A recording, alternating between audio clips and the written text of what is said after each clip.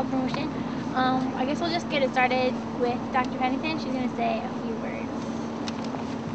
Good afternoon. Good afternoon. Thank you. Good afternoon. Well, it's my pleasure to be here, and I thank Caitlin for inviting me.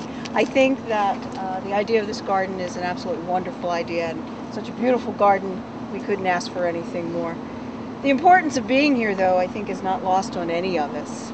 Smoking is something that I will admit I did for many years. I will also admit I liked it a lot. But at one point I recognized, what we've known for many years, that it's just not a very smart thing to do, and that it's a very dangerous thing to do. And I'm happy to say that this year it'll be 27 years since I gave up cigarettes. And unfortunately, too many people haven't learned that lesson. And every day we lose too many people to illness, to disease, children that are affected by secondhand smoke, others of us for whom this habit takes over and makes such a tremendous deficit in people's lives. So I congratulate the health promotion staff for their work at trying to keep our campus safe, to try to impart upon everyone good habits, good healthy habits in terms of smoking and eating, drinking, sex, and all the other things that you work at every single day. You're a wonderful, wonderful part of our campus community, and I thank you for everything that you do on behalf of our students and our university. Thank you. Thank you. Thank you, Dr. Pennington.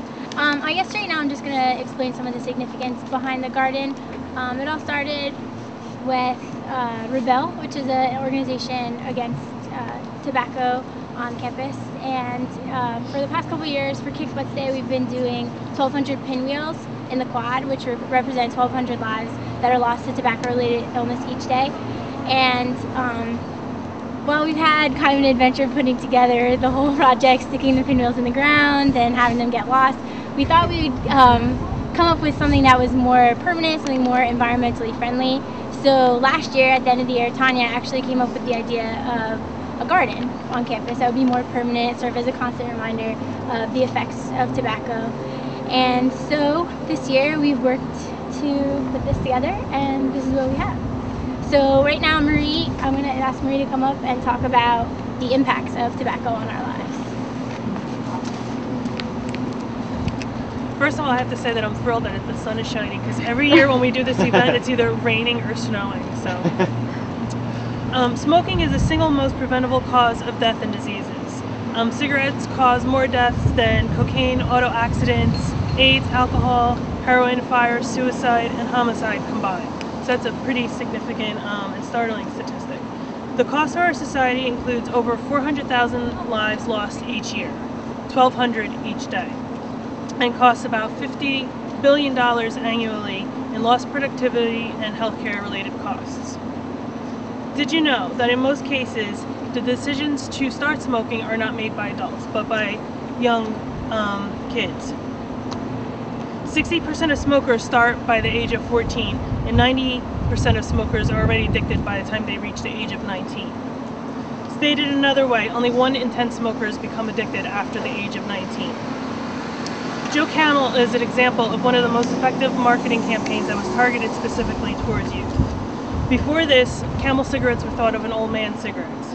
Joe Camel ran from 1987 to 1997. During the peak of its time, Joe Camel was recognized in more than 90% of 6-year-olds, making him as well known as Mickey Mouse. By comparison, only 67% of adults recognized Joe Camel and equated him with a cigarette. So that tells you how powerful this campaign was. Did you also know that the amount of nicotine has increased steadily over the years, and now it's about 11.3% more than from 1998? This makes it easier for new smokers to become addicted quicker, and for smokers that have become addicted to quit the habit, make it even more challenging. Since this memorial project has been a year in the making, I have to really thank Caitlin for all of her hard work, commitment, perseverance, and tracking down a company that can engrave a stone that we needed to, and just for really pulling together all the resources and making this happen, because without your efforts, I think this garden would not be possible today. So thank you for that.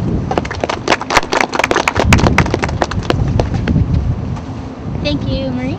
And finally, our last speaker for the day is going to be our SGA president, Ron Chicken. Good afternoon, everyone. Now, the reason most of us are here at this ceremony today is probably because we already know the harmful effects of tobacco use, and this garden is a remembrance to all those lives that are cut short each day as a result of long-term tobacco use. According to the American Council on Drug Education, tobacco use is the leading preventable cause of premature death in the United States, but it is preventable. It is estimated that directly or indirectly tobacco causes more than 400,000 deaths in the U.S. annually. There are approximately 47 million smokers in the U.S., about 23% adult smokers, and 30% of adolescents smoke. It's widely acknowledged that people who haven't used tobacco by age 21 are likely to remain non-smokers, as Dr. Cascarano was pointing out earlier. Now, while some people enjoy their right to smoke and do not feel they abuse the substance or use it enough to cause significant harm to their body, we are still gathered here today to promote healthy living in our community. We want to educate those who are not aware of the effects of tobacco use, not just from smoking cigarettes, but also from chewing and even pipe tobacco. Let us also remember that when some of us choose to smoke, it doesn't just affect ourselves, but it also affects those around us who may not be wishing to use tobacco. Secondhand smoke, or passive smoke as it is also known, is equally, if not more harmful to those around a smoker than to the smoker themselves. Passive smoking is the process that causes non-smokers to inhale smoke involuntarily. This smoke has neither passed through a filter or through the lungs of a smoker and is therefore extremely potent, containing more tar, nicotine, particles, gases than inhaled smoke. And this smoke can also cause respiratory distress, allergic reactions, as well as lung cancer. Now, as the president of the SGA here at MSU, many students have brought their concerns about smoking on campus to my attention. Many of these students have expressed their extreme displeasure with the smoking on campus near the entryways to buildings. After discussion with various administrators, faculty, staff, and students, we hope to start an awareness campaign to encourage those students who smoke on our campus to be mindful about where they smoke, so that they do not cause other members of our community to be exposed to secondhand smoke. I hope this issue will be carried forth this spring and also next year. As we plant this garden here today and dedicate it, let it serve as a reminder, as well as our new recreation center should as well, about making smart choices in our life each day and encouraging others to also practice healthy living. Thank you, Ron. And again, I just wanted to thank you guys all for coming. It's been really great. I wanted to thank Spencer Carpenter, the Director of Ground Services, Mike Senko, the Director of Campus Planning, and Tanya and Marie, and everybody else in health promotion that have really helped me put this thing together this year. So thank you guys for coming. We have cake and coffee in the drop-in center, so if you guys want to head over there with us now. Thank you.